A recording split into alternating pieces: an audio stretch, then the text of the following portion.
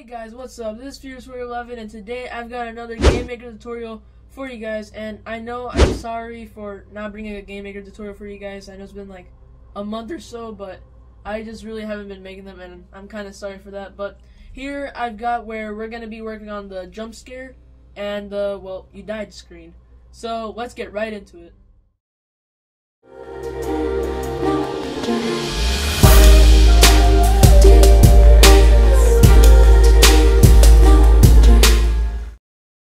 Okay, so the first thing we're going to be looking at is the Rickat door. Now keep in mind, there's nothing else, and I mean nothing else we have to do besides just make like 2 objects, well actually like 3, and maybe a few sprites, but that's about it. Nothing else has to be changed, just these things.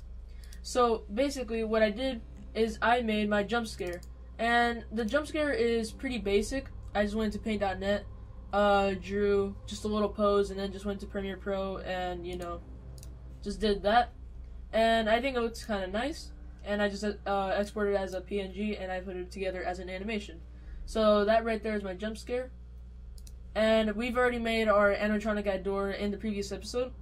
So what I want you to do is I want you to open up that object. Now, I know that I'm not like showing like every like walkthrough, but there was a lot of coding in this, as you can see, and I didn't want to make any mistakes. I'm gonna just show you guys what you have to do, and you can just put the pieces together by yourself. But I'm going to still explain to you what you have to do.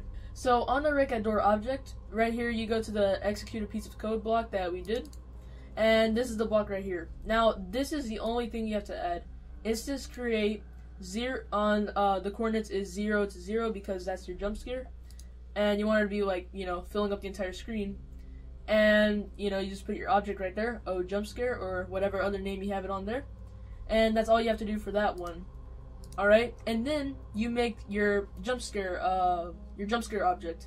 The def is going to be -999, and it has to be visible, okay? Keep in mind that.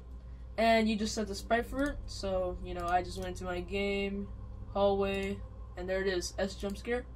So, what you have to do for this one is you make a create event, and then you get a piece of code block. Now, I'm going to put this code in the description, but I'm going to still walk you through to everything you have to do, because you can't just copy and paste it into there and expect it to work, because I know you guys are probably going to have a different name for your objects unless you're following every single little thing in this tutorial.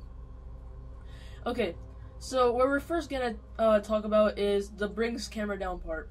So what this does is that, let's say you're on the cameras, right? And you don't know the animatronic is there, but then he pops up and jump scares you. Well, it's going to look a bit weird because you're going to be on your camera, so you're not going to be able to see the jump scare, right? So, what we're going to do is that well, first let's look at this. Okay, so this one moves it back into the room, which your jump scare is going to be in because it's at 0 by 0. So, it's going to move the camera back to where the jump scare is. So, this you can keep it on, like, you know, you don't have to change anything about that. But for this one, you do. So, this one says if you X view is at 1280 and 0, so that means if it's like on the camera side because it's on 1280 by 0, then while it moves, it'll make the camera flip down animation, so that way your camera flips down and the animation pops up at the same time, so, you know, it doesn't just, like, your camera just doesn't disappear and it look pretty weird. But make sure you have this line. Make sure you have that line, because then say you're not on the cameras and the jump scare pops up, then it'll show the camera flip down animation while you're not on the cameras, and it's going to look really weird. And that's actually something I found out, so I added that block into it. So, these 2 things we got done with, and this part you're going to have to work on your own, okay? Now, if you don't really know how to code, I suggest you watch some tutorials, but for me, this is pretty simple. So, this makes everything idle. So, let's say the jump scare pops up. Well, you don't want people to, like, rapidly click a button and then glitch the game out, right? Well, what you have to do is that you have to make them idle. Now, in other episodes, we've already made, like, the mask bar. We've already made, like, a still version of it. See, it's right here. And same thing for the camera button. See, it's right there. Cam bar still. So, all you have to do is just do with, and then I put cam bar on. It'll change to cam bar still. And let's say it's not on, and it's on off. Well, we're going to change the cam bar off into the cam bar still. And the Y just means perform events, just put it on Y. I mean, there's no events in it, but just keep it that way. And same goes for the mask bar. Just do the exact same thing, but maybe just a little bit different names. And that's really all you have to do for that, for the coding.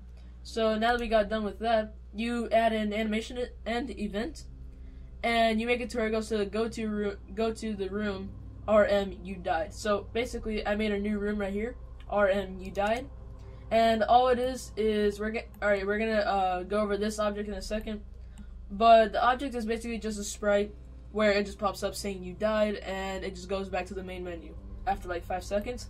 And I had the little fade in creator block just so you know it won't look weird when it goes into that room. So basically, when the jump scare ends, it'll go right to the you died room. So basically, with the jump scare and the animatronic door, we can close these out. There we go, and all we're left with is the you died part. So right here, it can be at depth of 0. It doesn't really matter unless you want to put static and stuff. Then yeah, you can do that. But all you have to do is you set the sprite, make sure it's visible. You can leave the depth as 0 unless you want to add anything else, and you make a timer. So I made set variable dead to 5, so it'll take 5 seconds, and then you put the set arm 0 to 30, and then you know the -1 relative. You guys already know how to do this. I've already showed you. But yeah, once the timer ends, it just goes right to the main menu, and that's about all you have to do. So this was pretty basic. The only part that you actually have to like work on, in my opinion, like pretty hard, is the jump scare and stuff like that. Mine was pretty basic, but I think you should work on yours a little bit more. But if you don't have the software you need, then you could just do it in the sprite editor inside of GameMaker. But I do recommend you use paint.net because it is free and it's basically like a free Photoshop. So yeah. So that's basically all you have to do. There's nothing else you have to work on, just those objects, because with the coding, it already brings in the other objects to it, and that's really all you have to do. We've already made the camera movements and everything. So I think it looks pretty nice. So that's basically our night done. And then in the next episode, I'm gonna do the like the timing for the AM, where it goes like, you know, 1 a.m., 2 a.m., 3 a.m., 4 a.m. And then also I might add a mini game. I'm not sure about that. I might add that like towards the end, like extra stuff. But it might be like a big episode with that kind of stuff, you know, like I don't know, like an hour long. But yeah. So I'm about to show you guys how it basically looks, and I hope you like it. And if you have any problems, make sure you comment them down below. And thanks for watching. So let me show you guys how this looks.